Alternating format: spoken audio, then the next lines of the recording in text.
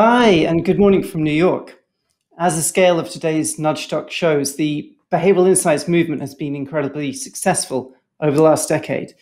We now have a vibrant ecosystem of practitioners, teams, and academics building on each other's work.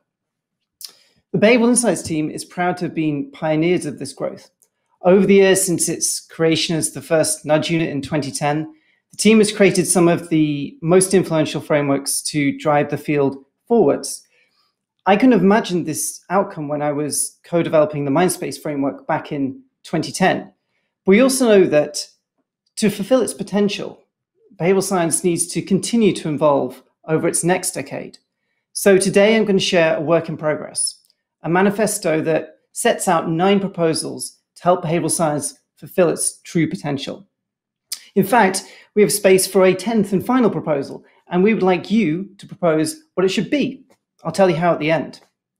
The first proposal is to use behavioral science as a lens. In a way, the very strengths of applied behavioral science may be holding it back. I remember when BIT was new, there was a pressing need to show results and demonstrate credibility.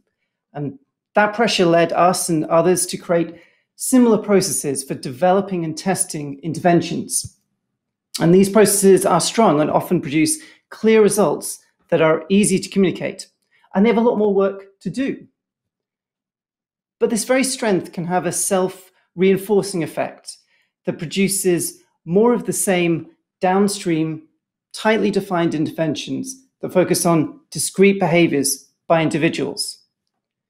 Behavioral science also has much to say about broader, larger issues in society, like discrimination, pollution, economic mobility, and the structures that produce them. In other words, as Ruth Schmidt and Caitlin Stenger put it, we need to move from thinking about choice architecture to choice infrastructure. Behavioral science should be understood as a lens that improves your view of any private and public action, rather than as a tool we sometimes pick up. Now, this is not a new ambition. It was stated all the way back in the Mindspace report quite explicitly.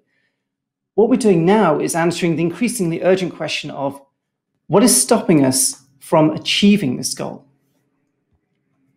The second proposal is to see the system. Many behavioral insights approaches are quite linear. They identify an issue, create an intervention, and measure pre-specified changes between point A and point B. The challenge is that behavior often occurs in complex adaptive systems where changes are not linear. We can see this in the way that COVID-19 outbreaks seem to be seeded by a handful of people super spreading, while many other people did not pass on the virus at all. What happens if people adapt their behavior to an intervention in unintended and unexpected ways? So what practitioners should be doing is first understand the type of system they're dealing with, and then choose their approach accordingly. When we're dealing with a simpler problem, the linear process works well. But in other cases, it may produce false precision that misses what is actually going on. When dealing with a more complex system, we should focus on setting high-level goals or rules for the system, seeking feedback, and adapting on the basis of it. And this kind of system stewardship should be a goal for behavioral insights in the future. And a clear follow-on proposal is that we need to think more about how and when we use randomized trials. They've been a central part of the behavioral insights approach, but they do struggle with unstable situations and system-wide changes. We need to look closely at the ongoing work on how randomized trials can be made more adaptive and resilient, and know when we shouldn't rely on randomized trials alone. We also need to be humble, explore, and enable. Behavioral scientists who succeed in the future will be ones that are humble about their own knowledge, who carefully explore people's goals and experiences, and who enable individuals to use behavioral science to achieve their own goals. A lot more here.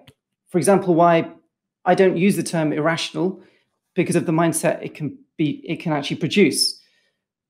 But for now, I'll say that we'll soon be publishing our Explore guide on how to deepen engagement with the very perspectives of people involved in a situation.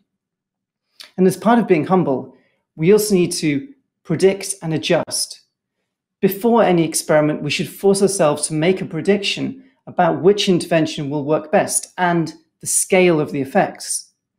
Then we need to revisit the prediction when we know the result to create a feedback loop. And doing this will reduce overconfidence and give us a better understanding of our field and our own abilities. It should be a core practice for behavioral scientists. We should also make replication, not inflation, one of our core tenets.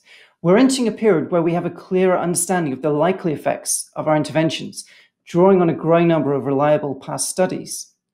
To our credit, we no longer need to make the case the field should exist, but we do need to be more realistic about the scale of effects an intervention is likely to have, and be willing to let go of concepts when more data shows they do not work.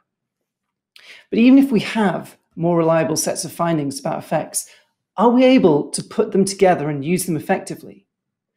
Part of the problem is that it can feel like we either have very high-level frameworks like System 1 and System 2, or lists of specific disconnected biases. But when does one bias or another apply? Aren't some contradictory? Therefore, a crucial step is to move beyond lists of biases. And alongside the need to identify which findings are reliable, i.e. which work, there's a pressing need to understand how the effects vary, i.e. what works for whom when. Relying on average effects may disguise how some people are experiencing disproportionate harm or benefit from an intervention. There's so much interest in the potential of data science here. However, the increased use of predictive analytics runs almost immediately into increased problems around ethics and acceptability. A better way forward may be to use data science to identify those groups who are disadvantaged, or ways in which an intervention or situation appears to increase inequalities, and use behavioral science to help. And we call this idea data science for equity. And finally, we need to build behavioral science into organizations. We think the debate needs to change here.